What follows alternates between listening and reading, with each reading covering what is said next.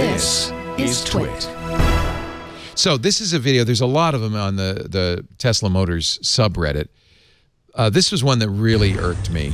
This is a car. This is a Model 3. This is a new capability where you're standing on the curb at the store.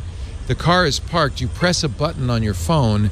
The phone tells the car where you are and then autonomously drives it through the parking lot. This makes me nervous. It's making me really nervous. And this is a crowded parking lot. So there's other cars. Oh, jeez. I think this is such a bad idea. And I kind of am mad that Tesla released this feature. Does this seem like a good idea? I mean, it didn't hit anything.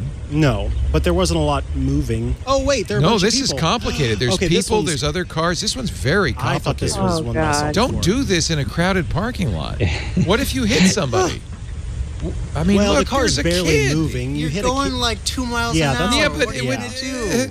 It'd just be like a... This doesn't seem like it's going to end well. You should, yes. I mean, There've to already be been fair, reports of people like falling asleep in Teslas, which is like, it's good, arguably, because it's like, okay, you're preventing the car from crashing if someone is falling asleep and the car is still driving. But here, it's like, I don't see what this is saving anybody from. It seems like pure risk to me. Oh, it's show-off. It's complete show-off stuff. I had my Tesla for 3 years. I never used Summon once. I didn't trust it. This is a newer, updated, better Summons. I certainly would have done this.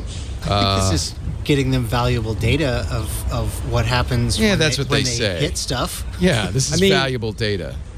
But yeah, it's risky. What does this help? How does this help?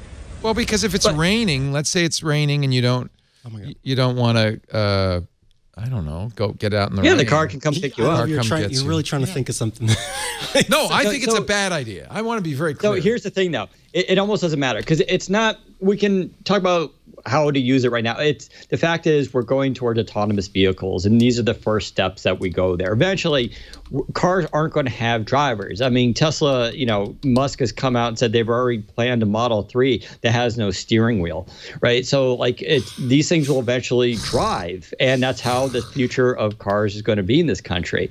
Now, we're still years from that, right? But these are the first steps. So it's like, I know it's risky. Cars had steering wheels. I do feel like an old man here, but I'm again it. Well, I'll be an old man with you because that's horrifying. I am again it. Netflix, YouTube, Cuphead, you can't use them while you're driving. It won't engage. But yeah, the idea is when you're at a charging station, and they're going to start putting free Wi-Fi at these stations. But yeah, when you plug in, you can play a video game, you can watch TV, you can catch up on a movie.